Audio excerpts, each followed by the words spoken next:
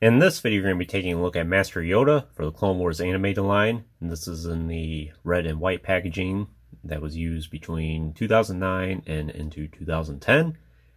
And I'm pretty sure this was the second sculpt of Yoda that we got. We did get it released, the very first wave in 2008. And that one was much more toyetic. It had a projectile force launcher or something like that. I never owned that action figure. It's an okay one just from looking at it. But definitely this is the far superior Clone Wars animated Yoda that you can get. In fact, it was probably one of the highlights of the entirety of the Clone Wars line. It's a perfect action figure. I have nothing but great things to say about it, and it's really neat how they did this. In fact, back in 2009, this was probably the best Yoda you could get at the time. Of course, this was before the TVC Yodas. And at that point, maybe the Yoda and Kaibuk was probably the definitive Yoda that you can get at that time, which is a fantastic action figure as well. But just in terms of like articulation and the overall look, I think this one was the best Yoda, even though he's an animated appearance. So I got this at my local grocery store back in 2009, actually. So he's been with me for a long time now. Just happened to see him on the shelves, and it was like, you know, that's such a good looking Yoda, and just went ahead and got him. But without saying anything further, let's just go and look at him. Very small action figure, obviously. So right away, looking at that head sculpt, it's spot on to what we see on screen. I don't think Yoda's appearance really changes at all throughout the Clone Wars series, from the movie to Season 1, all the way to Season 6.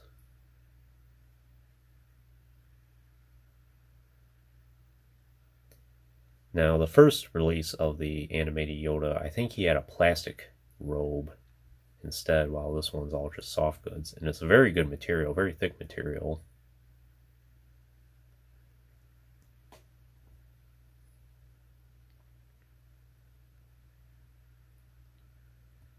They did a very nice job with that head sculpt. Some nice detailing. You can see all the creases in his head there. Eyes are painted nice, very neutral expression. Ears look good.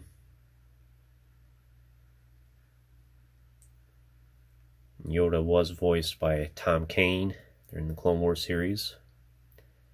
And of all the voice actors out there, he probably made some of the most contributions to the Star Wars universe. I mean, he's been pretty much in every video game throughout the years and various characters. Of course, he did Admiral Akbar as well. And you can hear him throughout the Revenge of the Sith game, mostly like the Neomodian guards when Lord Vader is going through Mustafar. Just a few examples.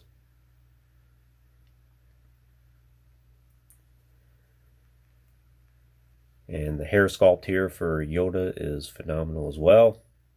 And they did a nice job capturing that. Some nice texture details.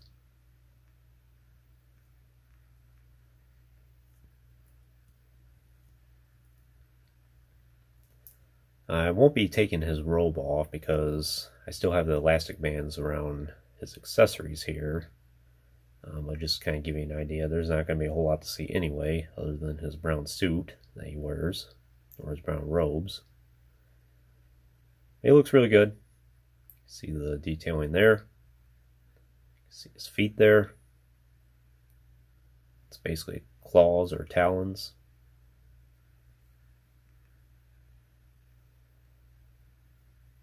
You have his hands, which look really good.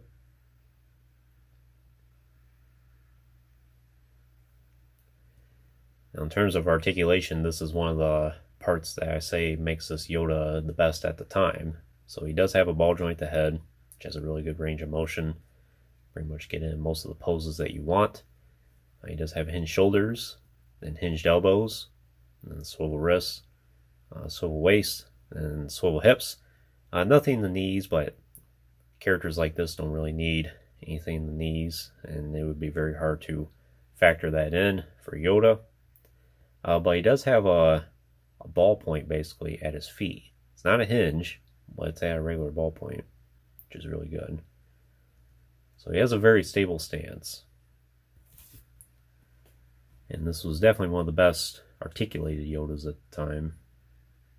And even compared to today, this is still one of the better ones, because a lot of the TVC Yodas, especially the one that comes with the Cave of Evil pack, which is a repack of the Revenge of the Sith one, it just has swivel elbows.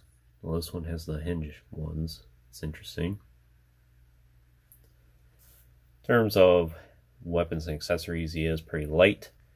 So he does have his signature lightsaber, which is pretty much the same one that comes with most Yodas. It is a shorter lightsaber. He has a nice green blade. And then additionally, he does have his cane here, which looks pretty good. It's just a wooden stick.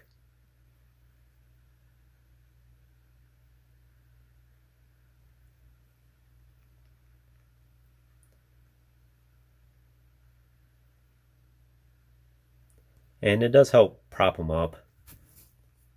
I really don't need to stand with Yoda at all, because sometimes you can brace that cane, keep him upright. But again, because of the articulation in his feet there, he's a very stable character. I've never had any problems with keeping him up at all.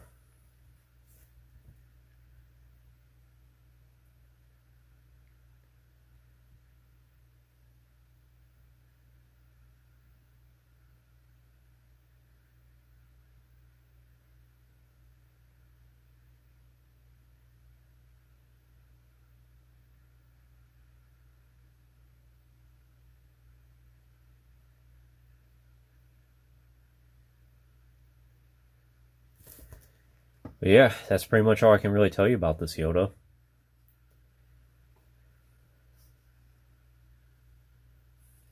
We'll bring out a couple comparisons here. We have Obi-Wan, of course Anakin, and all three of these characters look fantastic together. I do have many more Jedi that I will be featuring here soon, and perhaps I'll do a video of just all the Clone Wars animated Jedi together that I have. And I will bring out one more real quick, kind of a sneak preview. It is the Padme Amidala.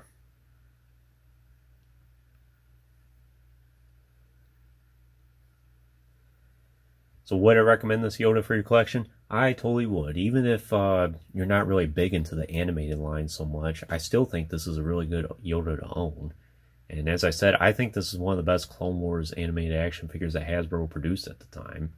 It's just phenomenal articulation. It looks exactly like Yoda. Best on-screen appearance for the animated look, that is. But even if you have a more realistic collection, I still think this Yoda looks really good with it. I wouldn't say he necessarily looks realistic, but he's close enough where you can make it work. I have done many displays in the past where I have him in a realistic collection and he looks completely fine. I think he is a little bit bigger compared to a movie accurate Yoda, but that's alright. He's still pretty much the scale.